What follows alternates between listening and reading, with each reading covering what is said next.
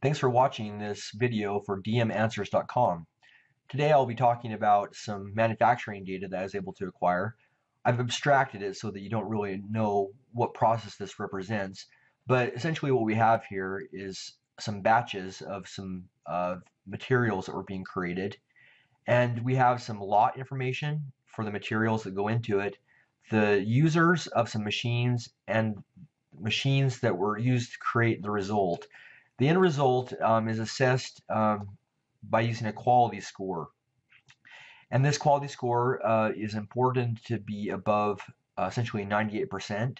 And so we would be concerned if there is some reason that we can attribute to why it's going below 98%. We'd want to know, is one of these inputs, either the users or the machines or the lots of materials, affecting this overall quality score.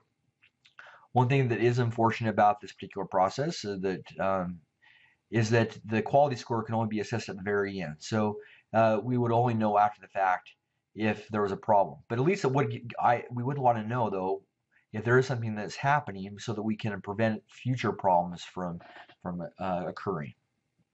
So what we're going to do today is just use in the data mining tab, there's this feature selection tool. And I'm going to show you how you can use the feature selection to be able to predict which of these inputs might be affecting the quality score. And so this is kind of a can end up being a quality control method to find out what inputs are affecting the output. So we'll use the dependent variable as the quality score, and then the predictors are the categorical variables. The batch is just an ID, so I won't include that one, but I'll include all the other categorical factors. And then as far as we can just leave all the other things as the defaults, and then go say OK. And then let's just display the top 10 best predictors, and I'm going to do that using this first button here, summary best case predictors, which is going to do the best 10 because that's what we've selected. So we'll go and do that.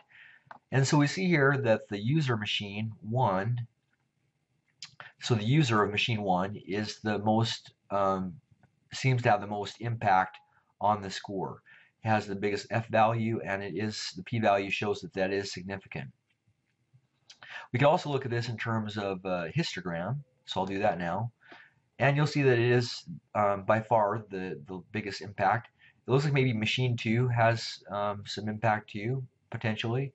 But what we could do now is that once we see that machine 1 seems to have the biggest impact, we could go and do a means plot to see if we can see a difference attributable to that particular user. So let's go do the dependent variable as the quality score, and then I will select the user machine 1 as the input, or excuse me, the grouping variable. Okay, go ahead and say OK, and we see there is quite a big difference. And so if we are concerned that the quality score, if it goes below 98%, there are 3 different users that at this particular time, when this data is captured, that have a low quality score. I think one thing that I would caution is that there could be some confounding going on here. Maybe there's something that we haven't captured in the data that is confounded with these particular users.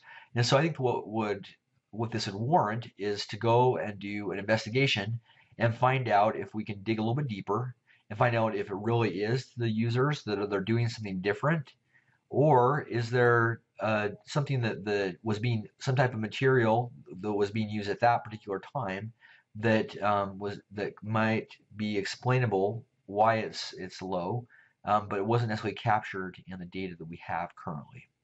So I thank you again for watching, and just know that this is something that I have used in my current workplace, and this seems to be a very effective method to be able to find or give people clues to where to look, what is the root cause of the changes that we're seeing in our output. So I'll talk to you again in 2 weeks.